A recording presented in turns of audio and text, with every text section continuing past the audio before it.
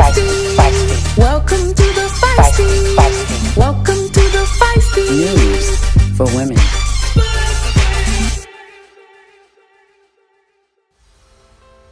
Hello and welcome to the Feisty News for Women. I am T. Erica. I present important women's issues and fearless feminine voices disrupting our society. Today is February 26, 2022. Here is the Feisty News for Women. In world affairs, Russian President Vladimir Putin launched a military attack on Ukraine on Thursday with explosions heard across the country. Its foreign minister warning a full-scale invasion was underway. Putin, who has been serving as president of Russia since 2012 and was also president from 1999 until 2008, ordered Russia's assault on Ukraine after he declared that Russia could not feel safe, develop, and exist because of what he claimed was a constant threat from modern Ukraine. Russian forces attacked Ukraine from three sides by land, sea, and air in an attempt to take over the capital. Ukraine's president confirms Russian forces are advancing on the capital, adding, "The fate of Ukraine is being decided right now." Today we have Allison Gill, the host of The Daily Beans, a progressive news podcast where you can get your social justice and political news with just the right amount of snark. Welcome to the Feisty, Allison. I know you've been doing your foreign affairs research. Can you describe what is happening between Russia and Ukraine right now? Yeah, sure. First of all, T. Erica, I want to thank you for having me on the Feisty. I really appreciate that. I have been discussing the situation going on in Ukraine with experts all week because I am not an international policy expert, but I do know quite a few, including the Vindmans, Colonel Alexander Vindman, who is a Ukrainian American and testified in the first impeachment trial of the former president, and his wife, Rachel, who is a NatSec hobbyist on social media. And from talking to these experts, this has been a very long time coming. Putin has had his eye on getting the totality of Ukraine back under Russian control for a very long time. And the thing that was stopping him during the former president Trump's administration was that Trump was already doing a very good job at deconstructing and attacking the NATO alliance. So he didn't need to do that.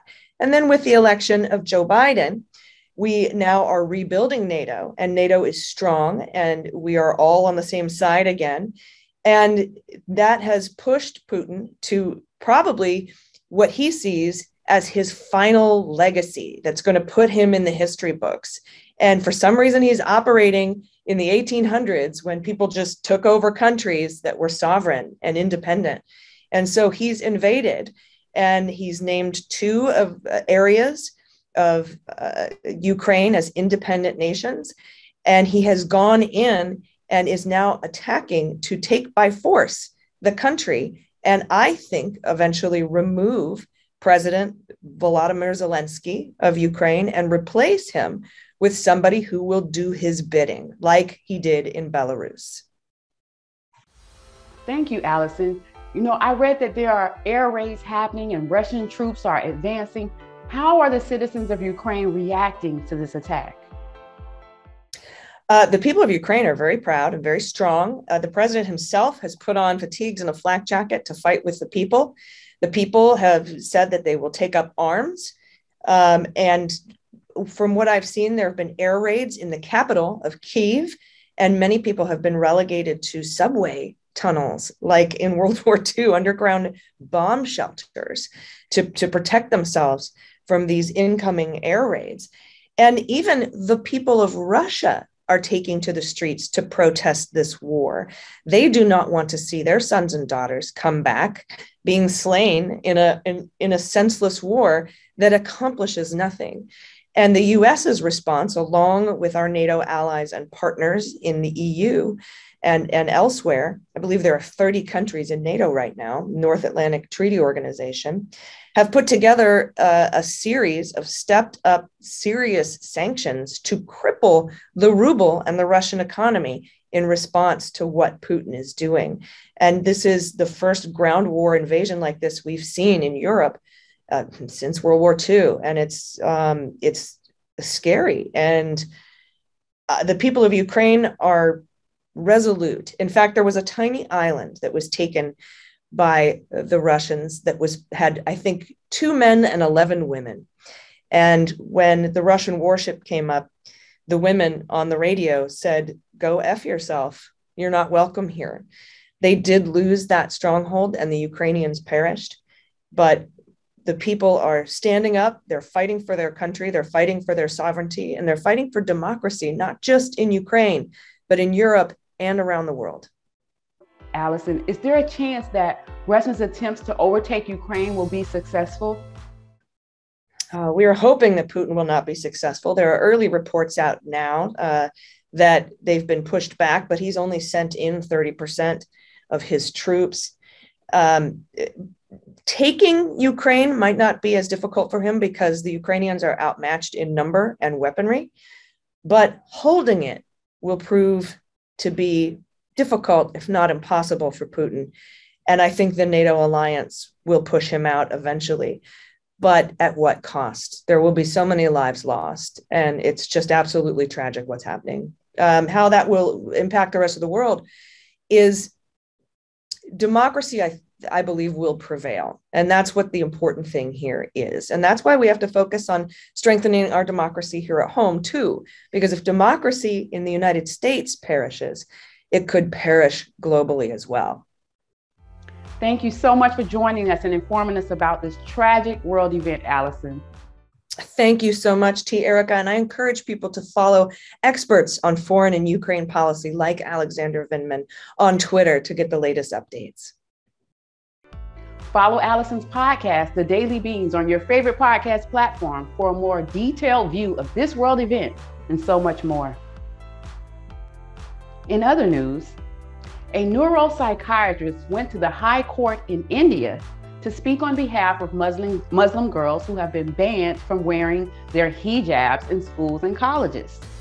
He cited the Quran, which he said stated, Muslim women should wear a hijab and not expose their body parts such as head, neck, etc. And this could not be ignored. The judge argued that a ban on wearing hijab amounted to banning the Quran, but the judges disagreed, stating that there is no ban on wearing a hijab in the state, only in the schools.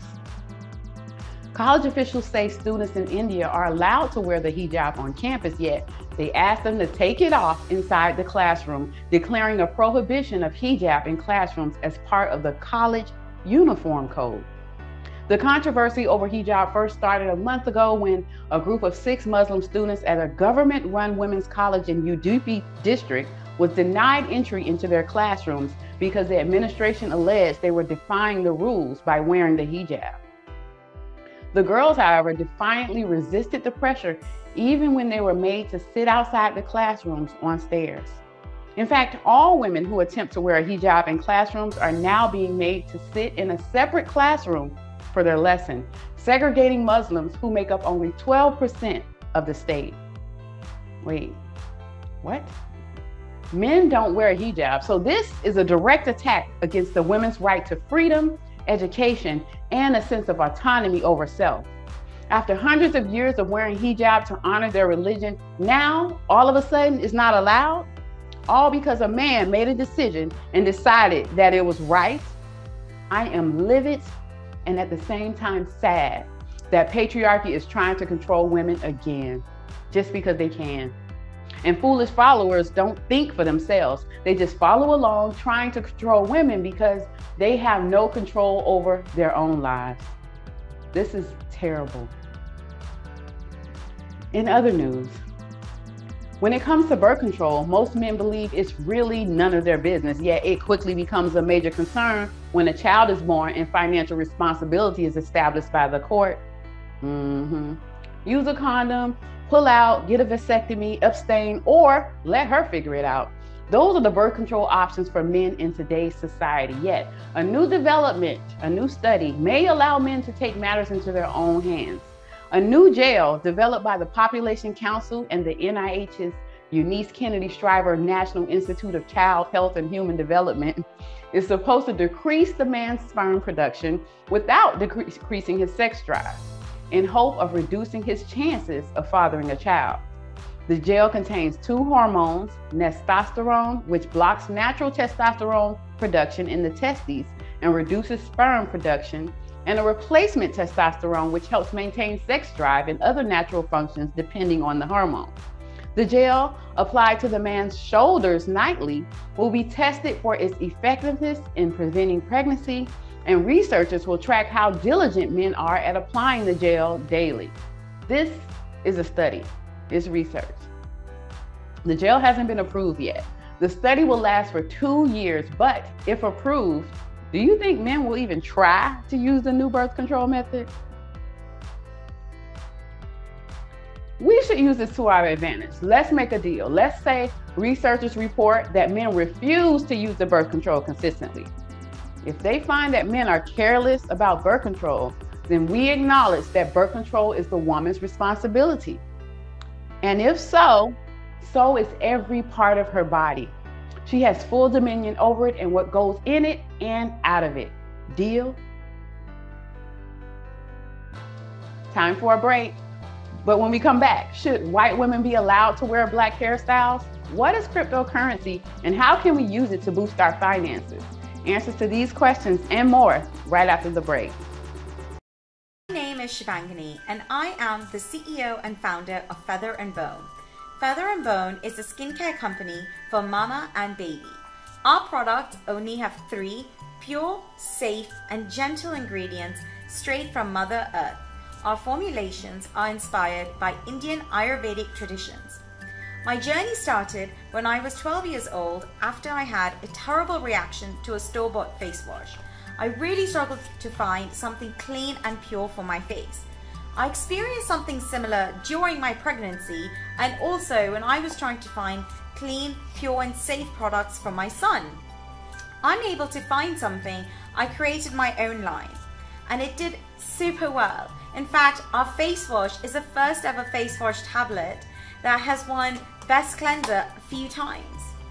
It is my mission to help other mums to make life easy. And so if you're looking for safe, pure, natural ingredient products that are straight from the first mother herself, Mother Earth, then Feather & Bone products are for you. I want to help all of us feel skin confident.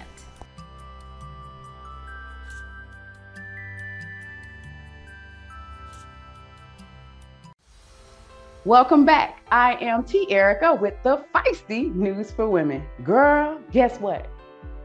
Thieves are becoming more tech savvy due to the rise of digital currency. In the past year, cryptocurrency thieves have stolen billions of dollars in virtual assets since the Bitcoin boom. While the thievery does not make the national news like traditional bank robberies would, the tech-savvy early investors in cryptocurrency are feeling the sting in their digital wallets. Let's talk to Cynthia DeWolf, who is the Amsterdam-based marketing lead at Bright Union, a DeFi insurance aggregator. Cynthia aims to reduce hacks in crypto and make decentralized insurance coverage as comprehensive as possible. Welcome to the show, Cynthia. You are a woman in decentralized finance. It's an industry that many are curious about, yet afraid of. Can you break down what cryptocurrency and DeFi are? And why are these concepts important to our financial futures? Yes, of course. Hi, by the way, everybody. My name is Cynthia T. Erica. So happy to be here. Thank you for inviting me to your show. I'm very happy to share some of my knowledge to your community. And yes, let's dive right into it. So I'm Cynthia, and I'm a marketing lead for Bright Union, and I'm in the DeFi space. I think DeFi space is a little bit more advanced, so maybe I should start all in the beginning. DeFi stands for decentralized finance, and it belongs to the crypto space. And there are different reasons why people find crypto so, why they're so excited about this. And of course, for one thing, it's because there's a lot of opportunities in there, a lot of investment opportunities, but it didn't start like that.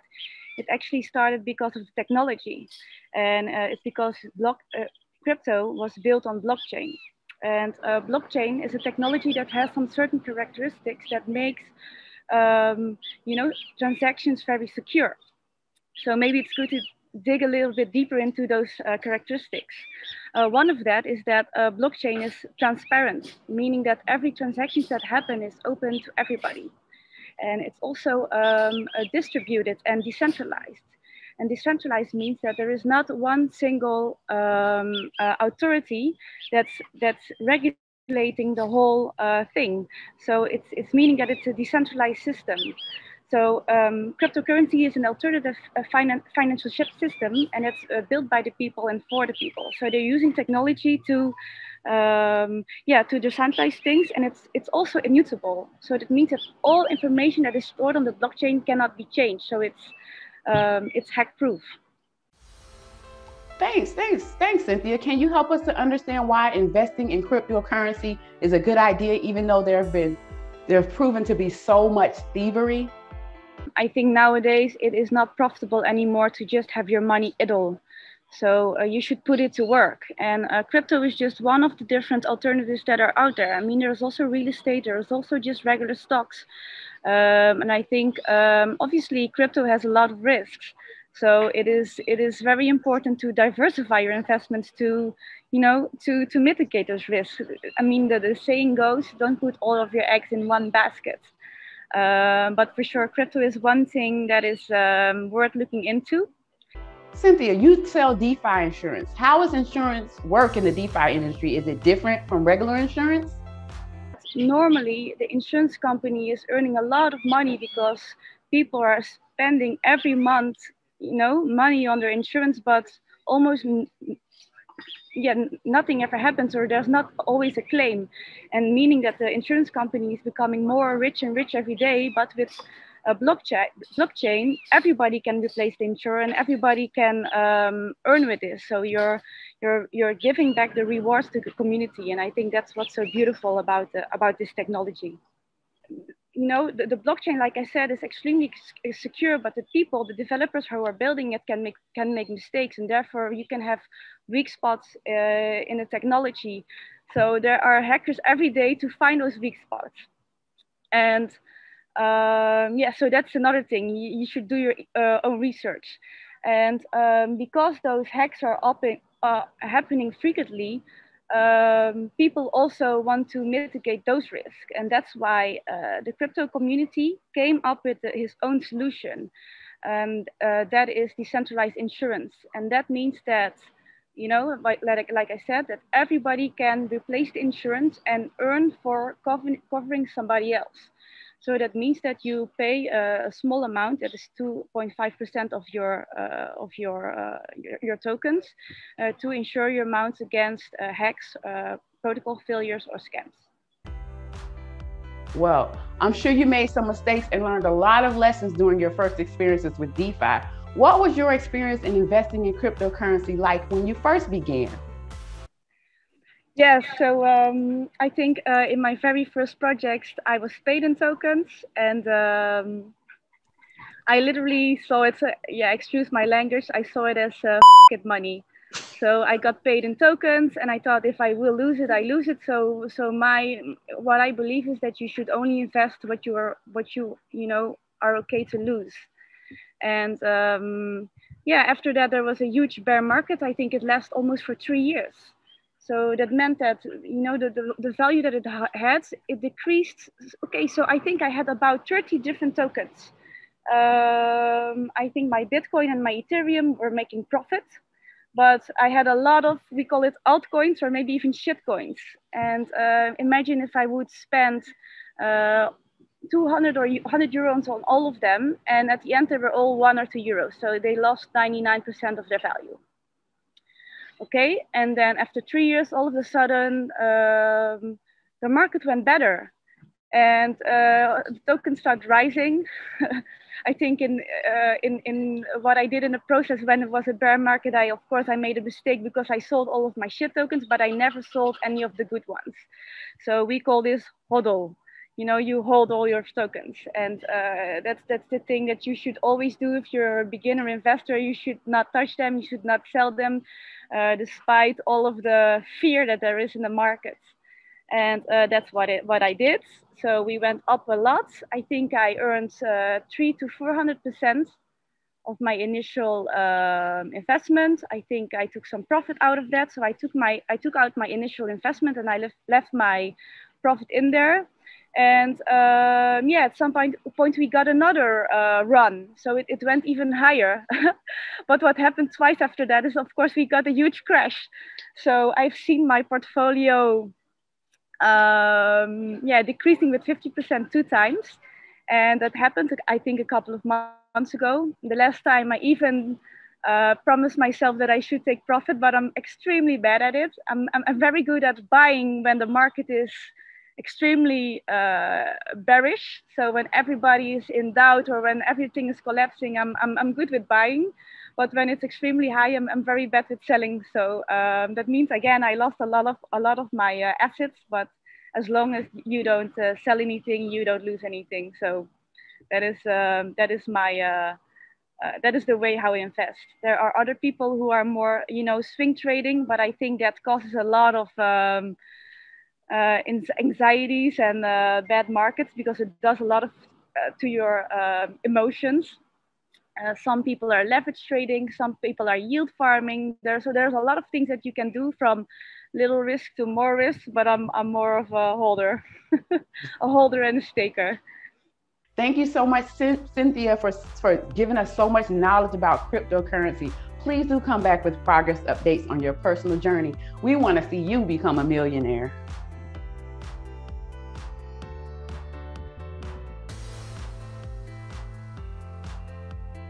In other news, is it cultural appropriation for a white woman to wear black hairstyles? What about a white woman going to a black hair salon? A post on Reddit in the Am I an A-hole subreddit posed the latter question, and her inquiry went viral. A white woman wrote that she had trouble managing her hair for years until she met her best friend in college who had a similar hair texture to hers. Her best friend was a black woman and shared her hair care products that helped her manage her hair, and even took her to a hair salon managed by black hairstylists. And she was hooked when she saw the results. She decided that she will only go to black hairstylists from then on, and she was happy with her decision until she casually mentioned to her white friends that she would only attend black hair salons. They accused her of cultural appropriation, shaming her for going to a black hair salon. She was confused and wondered if she was wrong for doing this. Thankfully, the majority of the commenters on Reddit who replied were supportive of her, saying, "Thanks for supporting black businesses, and go to the hair salon that does your hair the best." Yes, exactly. Thank you, smart people of Reddit. You came through this time. But this brings up a larger question that many are afraid to tackle. Is cultural appropriation really a thing? Britannica defines cultural appropriation as it takes place when members of a majority group adopt cultural elements of a minority group in an exploitative, disrespectful, or stereotypical way. To exploit something means to make full use of and take and derive benefit from using something. Okay.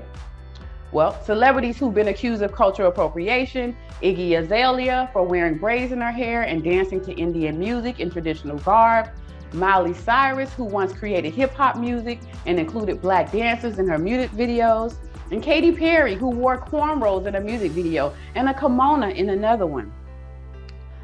I don't know if it's just me, but I find it exciting to watch other races embrace, or most people would say imitate, other cultures. In order to imitate them, you have to study, spend time with, and then identify with what you've learned. That's the best way to bring us all together. Maybe we should all be cultural appropriators. Maybe it should be mandatory to spend time appropriating a different culture to end the cultural divisions that provoke racism. I believe the fact that those appropriators can only identify with the beauty of the cultures they imitate rather than the pain of being minorities is what pisses people off. So, you mad because they can sample your beauty and not your pain? Why do you need them to feel your pain? Why do you need to connect with others over shared pain?